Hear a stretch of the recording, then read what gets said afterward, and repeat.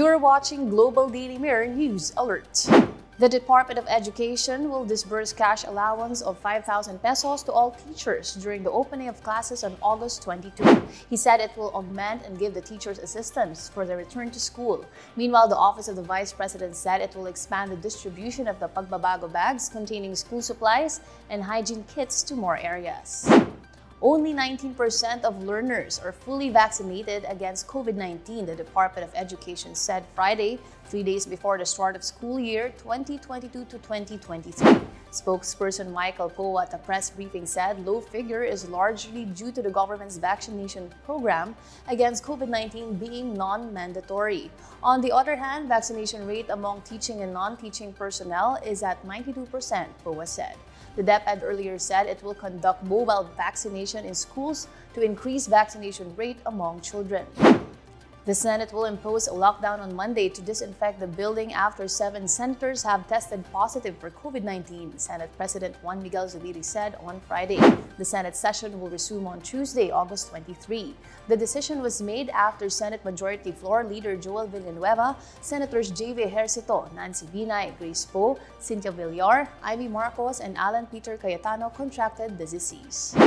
The low-pressure area is no longer directly affecting Luzon. According to Pag-asa, the LPA was last located at 1,325 kilometers east of central Luzon. It is enhancing the effects of the southwest monsoon. Forecast says Pangasinan, Zambales, and Bataan will have cloudy skies with scattered rain showers and thunderstorms. Metro Manila and the rest of the country will have partly cloudy to cloudy skies with isolated rains or thunderstorms in the afternoon or evening.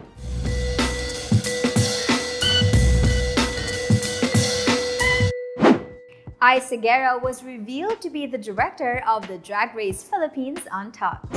On Facebook, his wife Liza Dino revealed it through a post accompanied by photos of him behind the camera. It also turns out that the couple is a big fan of the original RuPaul's Drag Race. Liza congratulated Ice on his directorial debut and said that she was proud of him. Meanwhile, SUGA of BTS produced a new ringtone. BTS member SUGA, also known as Yoongi, has produced a remix of Samsung's classic Over the Horizon ringtone for the second time around.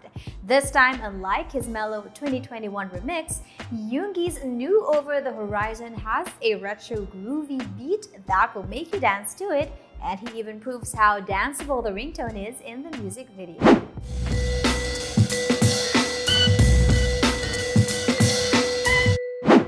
That's the latest for this hour. Subscribe to our YouTube, Facebook, and Instagram and visit www.globaldailymirror.com. This has been Ice Martinez. Good day.